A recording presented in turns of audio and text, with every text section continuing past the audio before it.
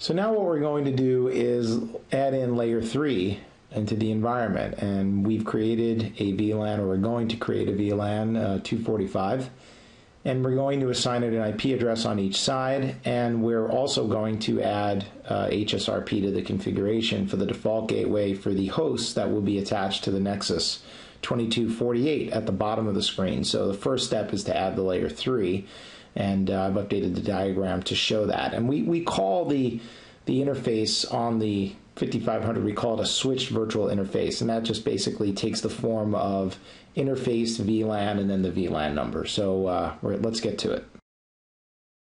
So the first thing I'm going to do is set a checkpoint of my config, and this is something that's a really nice Nexus OS feature. It basically lets you set up a checkpoint so that you could always go back to the configuration you were before. So I'm going to basically use this command to set a description and basically say, you know, everything before I add layer 3. So we're going to do that on both sides, and that way if I ever need to go back to the config and undo it, I can just revert back to that config. So now the next thing we're going to do is add the features we need. So we need this interface VLAN feature, and that basically enables SVIs to be configured on the layer 3 module. So we'll go ahead and do that.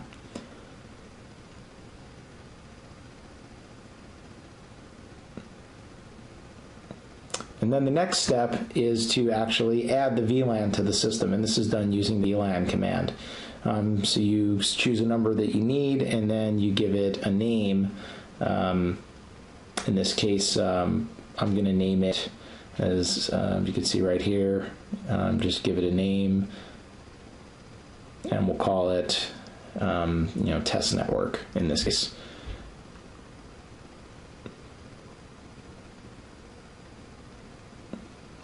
And in this case, I'm also going to say state active. Chances are that's already the default, but you can never be too safe. But also you could suspend VLAN operations as well. As you can see there, it's active and suspend.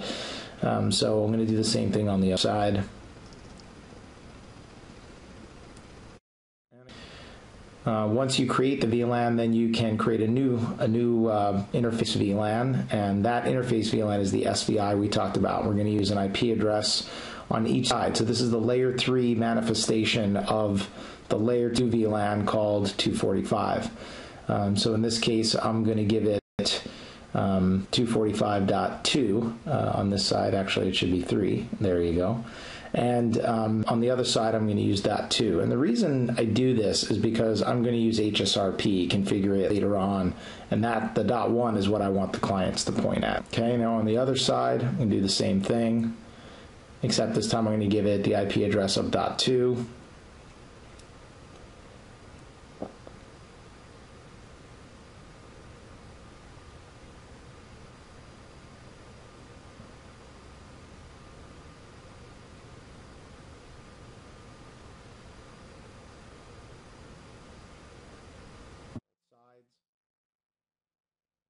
And we're ready to go. And I'm going to ping just to make sure we have connectivity between them.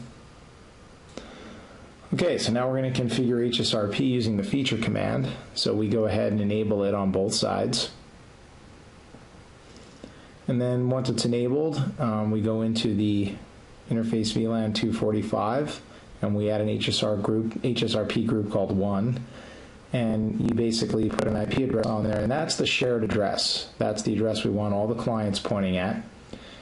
And also you have to put in the priority. The higher the priority, the better. That means that that will be the router that responds to the ARP requests of the client. So I put priority 100 on the right side. That's going to be our backup. That's going to be the standby.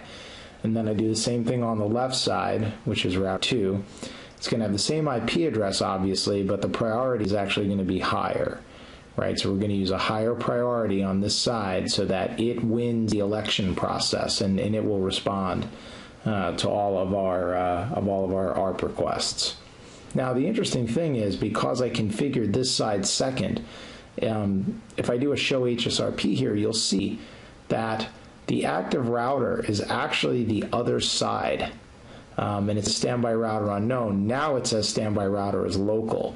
And that's important because right now I configured it second. So even though it has a higher priority, the standby router is local. And that means, because I configured it second, that it is the standby router. Okay? And basically saying that if I go in again, you can see there's a counter that goes down for the expiry of the other side. But if it won't change unless I'm able to preempt.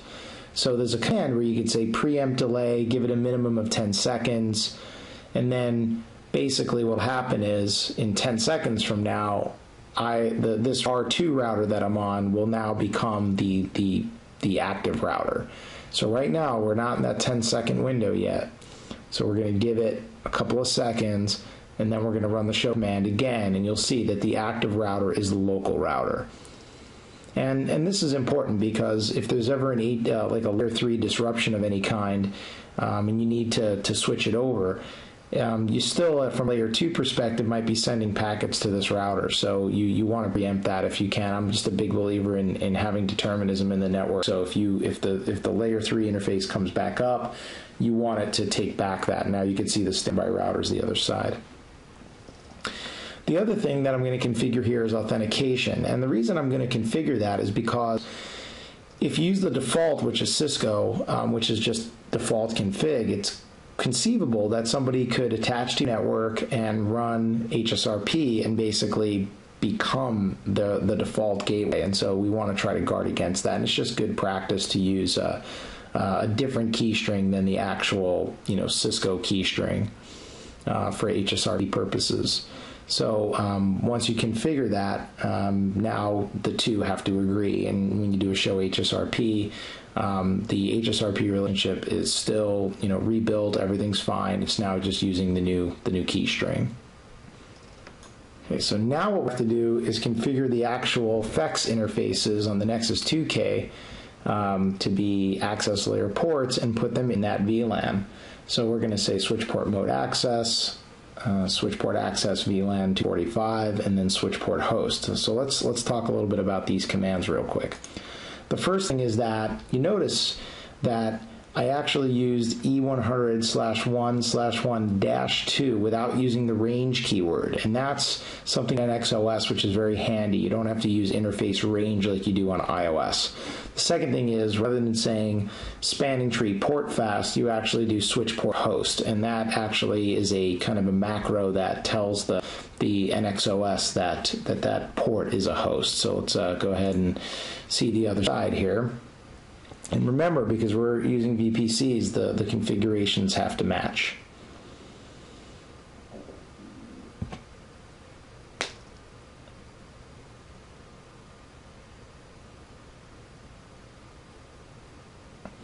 This is a VMware server that I have set up with an IP address, and I can ping, as you can see, it's okay. I can ping .1, which is a good thing. If I go back out of this and I go back into the switches, you can see that obviously here it's 245.10 is my IP address. So I'm going to go back to switches and I'm going to ping down to .10, and as you can see I can ping just fine. Okay, so let's review. So we added layer 3 in this lab. This is the diagram we were using. We added SVI on VLAN 245. This is the configuration to enable interface VLAN and HSRP feature sets, and then add an IP address, .2 on one side, .3 on the other. We added HSRP with the IP address, the shared IP address of .1.